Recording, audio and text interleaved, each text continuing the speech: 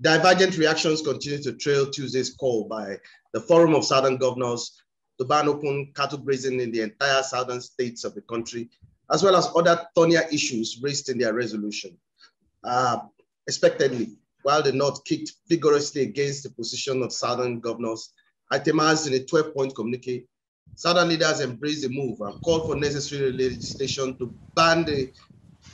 back the ban on open cattle grazing. To look at these issues in context is a renowned professor of political science at the Lagos State University, Professor Sylvester Odiwakain. Welcome to the program, Prof. Hello, Prof. Again. Yeah. Before we go into the thorny issues raised in the communique, and considering the growing spate of insecurity in the country, how timely is this meeting of the Southern governors? I think it's even belated. It was a belated meeting. Don't forget that the Southern governors have behaved as though all was well with the country, before their meeting, allowing non-state actors to seize the initiative, particularly in southeastern Nigeria, and of course, even in southwestern Nigeria. People like the IPOP, and of course, individuals like Sunday Igboho had to take the initiative to protect their own people. The insecurity is so glaring, we leave it. And we thought that the governors would have been proactive, within the limits of the Constitution, to try and put in place some measures, to curb what has become unbearable, for the citizenry. But of course, they didn't do that. But now that they are waking up, to the reality, and I think it's a welcome, development. Let's look at some of the issues that was raised. First is the issue of ban on open grazing. Mieti Allah has called the governor's move a call for secession, and they've also said that the ban on open grazing negates the 1999 Constitution. What's your take on this, sir? There is nothing in the 1999 constitutions that permits open grazing. I mean, those are not the issues that the ground norm concerns itself about. Ground norm is concerned about basic, constitutional scaffoldings, for running the affairs of the country. And things like open grazing and the rest of them, these are regulatory issues that can even be devolved, to subsidiary governments, like local governments and subnational governments, like the states. They can't take measure. There's no country in the 21st century where you begin to run cattle or cows on the streets. It is not done. These are confined, to agricultural settlements, and of course, there is also what I would call, in economics, what they call, not just economic of scale, comparative advantage. Those who can, do ranching, can't do ranching, and sell to those whose major preoccupation is not about rearing, cows, developing cows and cattle within their domain. And don't forget that these issues that we are confronted today had been taken care of, several years back. One of the formula that Chief Obafemi Awolowo, provided at that time was that we should develop functional rail routes from the south to the north. That the train can bring, slaughtered, beef from the north to the south, while the train take back, our grasses to the north to feed the cow. Because I feel that somebody like Chief Obafemi Awolowo saw that, given the diversity of this country, that there was the need to protect, the space of the component nationalities in ways that you can avoid friction. And for me, I think that dual way economy that Chief Obafemi Awolowo provided, was positive and was, a well thought out idea in terms of dealing with the problem that we are confronted today. I must say that what we are confronted today is contrived, by the central, government that has run the country, as an ethnic, enclave, where other ethnicities are dominated. I think that's the problem we are really confronting. In the past, even when, they herd cows across the southern part of the country, it was a seasonal operation. It was seasonal. They take the cows, they take them back during rainy season, and during dry season, they bring them down, towards the south. That was the way it was done then. But we're even saying that even that practice is outdated. And modern farming is on the basis of, of herding, of producing or developing cow or cattle. It's on the basis of ranching. Firing the first salvo of opposition was Professor Usman Yusuf, the former executive secretary of the National Health Insurance Scheme, who faulted the decision because the southern governors did not consult Fulani leaders before making the no grazing regulation.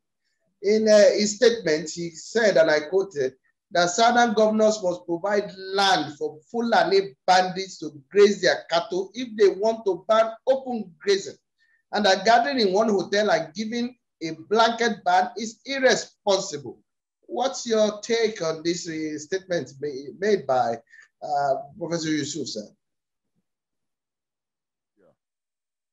I think that it's marks of the usual arrogance of the Fulani elites who think that Nigeria is their property. Nigeria is a multinational country. Fulani is just a tiny minority within the Nigerian population. And so they cannot force their wish on Nigerians. The Southern governors have the right to make laws for the good governance of the territory that they control within the Nigerian constitutions. And they do so to the extent that it is conducive, it is beneficial to their own citizens. Everybody knows that the security situation that is in Nigeria today is contrived by the ruling Fulani elites in Nigeria. Bandits were brought into this country, they have admitted to it, and they have engendered the insecurity that we have across the country today, to the extent that indigenous people can't go to their farms. They can't eke out a living. And so they have engendered, consequently, despondency in this country. And so the action that the southern governors have taken, coming belatedly, is a step in the right direction. It's a step in the right direction. And those who are blackmailing governors who have taken measures to restore security to their own people, to create a conducive atmosphere for the pursuit of happiness of their own people, are the people who want this country breakup. And I have always emphasized this point that nations are not permanent entities. They undergo, constant transition. And so Nigeria is not a given. It's not a given. It's a historical construct, and it can be, restructured in different ways. Talking about restructuring, talking about the issue of restructuring, Prof. Part of the resolutions of the 17 southern governors was that despite the widespread agitations among the various people for greater inclusiveness in existing governance arrangement, the federal government was asked to convoke a national dialogue as a matter of urgency. I mean, what kind of national dialogue? Now, this country has had different kinds of confab. We still remember the confab report or during the Jonathan years. Are we talking about a new constitution, a total restructuring and overhauling of the entire quota system being abolished, the true federalist system or regional government? What kind of restructuring are we looking at? Does this country need? I think that if you look at history a little bit, after the Civil War in the United States of America, the states in America were functioning as independent entity, almost a quasi-confederal structure.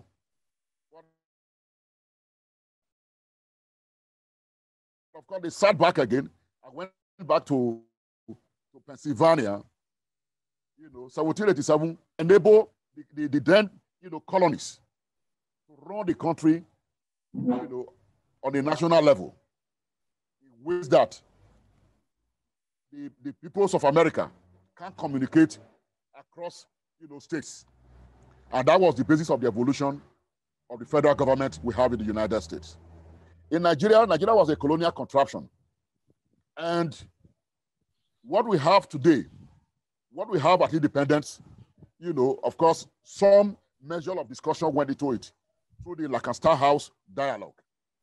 And so we had a constitution that was fairly federal, and that gave a great deal of control over resources, to the then federated regions. But we do know that since the incursion of the military into politics in Nigeria, they have atomized the federal structure. And everything has been run on the basis of centralism over centralization, and allowing a hegemony, of certain elements within the country to dominate the affairs of the country. These issues have cropped up severally, and they have been the basis, as you said, of national conferences. But what the governors are doing, is that Nigeria is at the tipping point. So they are trying to, take the country off the brink. And so dialogues can never be too many in nation building. They are saying our country is going to fall apart. If we must remain one, let us dialogue. Let us dialogue, and then let us, refederalize in ways that the peoples of this country, the component nationalities, have a great deal of autonomy to chart their development. We clearly defined area, for the union list, where the central government probably will have, a certain jurisdiction. That is the point that is being made. If you don't allow for dialogue, and I keep telling them that the youth of today will not tolerate, they don't have a great deal of patience that our own forefathers had. It is clear that, the structure of Nigeria today has held back the development of this country. Some people want to go to the moon, others say they want to go back to the medieval period. And there is no way it will triumph without resistance, from our people. And so,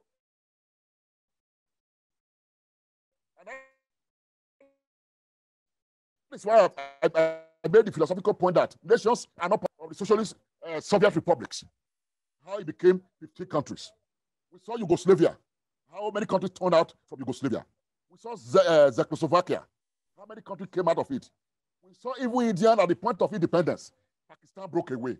Bangladesh, broke away. So there's nothing sacrosanct about the unity of Nigeria. The unity can only, be attractive to the extent that it serves the cause of freedom and development of the peoples of Nigeria. When it is not doing that, there's no missing word about it. We have to chart, our ways, our developmental, processes in different ways. Now, Prof, much has actually been said about, and criticism continue to grow about the nepotistic appointments made by the president. And part of the recommendations of the Southern governors, 17 Southern governors, was that there is a need to review appointments into federal government agencies to reflect federal character, as Nigeria's overall population is heterogeneous. And we find out, for example, that the majority of security heads or heads of security parastatals are from one section of the country. I mean, isn't it worrying? I mean, when you talk about the contradictions of the Nigerian state, that is one of the major contradictions. Even as limited as the 1999 Constitution is, the ruling elite has deliberately subverted that Constitution. The federal character principle is embedded in that Constitution. They have deliberately subverted it, mainstreaming the preferences of that ruling cabal over the rest of the country. And we then talk about security within that context. In fact, I mean, it is being, of course, ridiculed, even in the social media space, that the security, so-called Security Council meeting they had is a family security council meeting, essentially of the Fulanis, Fulanis talk. don't run a multinational country of over 200 million people that way. Anybody that think that Nigeria can be run in that way must be dreaming or living in some utopia. Nigeria is in a total state of lawlessness, and you want to govern in the interest of the people, and you then alienate, a large section of the population. You can't govern. No state actors will take over. We seize the space. And not even that.